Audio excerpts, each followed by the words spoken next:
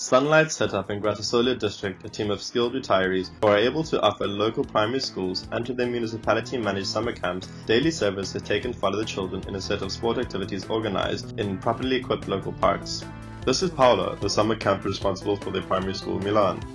She is telling the pupils the great news about SunLight. Every afternoon, all the children will get out of school to practice sports in properly equipped local parks. Vittore, a retiree of the Gratosoglio district, is the coach of the pedibus and belongs to the first aid services. Feng, a coach in a local sports association, coordinates basketball, football and volleyball. Viviana, student of educational sciences, is responsible for welcome activities.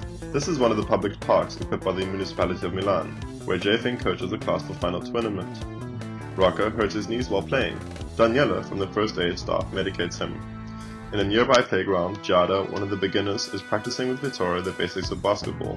Afterwards, she'll be able to play with all the others. 1, 2, 3, 4, and ha! Everyone is ready for the final event of SunLight Camp, where youngsters and retirees enjoy the victory. How to describe to the SunLight Camp. The Gratosoglio Primary School offers the parents a possibility to subscribe to the SunLight Association. That will allow them to receive a discount for the SunLight camp fee. Otherwise, the children can subscribe directly to the camp.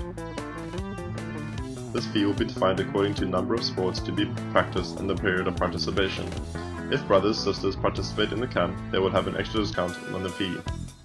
The retirees of the district can give their contribution, subscribing to the association paying a low annual fee.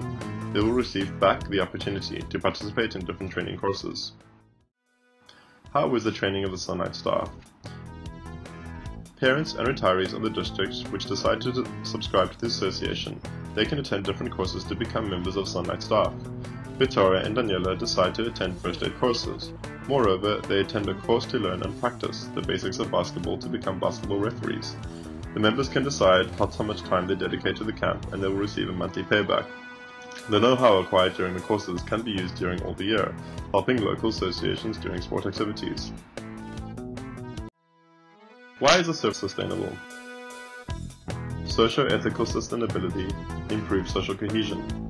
The service being offered to primary school children and their parents being based on a collaborative network of the local inhabitants, particularly pensioners with a higher time availability, fosters social cohesion and particularly intergenerational dialogue. Empower, valorize local resources. This service valorizes the local and administration offered to public schools for summer camps, when parents usually are engaged with the working activities. The activities valorize the local parks properly equipped with an innovative use. Environmental sustainability. Responsible and sustainable consumption. The walking bus service, the pedibus, promotes a sustainable local mobility. Use intensification. The service simply existing local parks reduces the need to build additional infrastructures for sports. Transport reduction. The community walking bus service to reach the bus reduces the environmental impact of local mobility. Economic sustainability.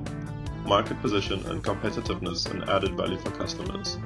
Throughout the involvement of known and highly committed local people, the service is providing a rich, qualitative and trustful offer with a lower price when compared to those of private summer camps.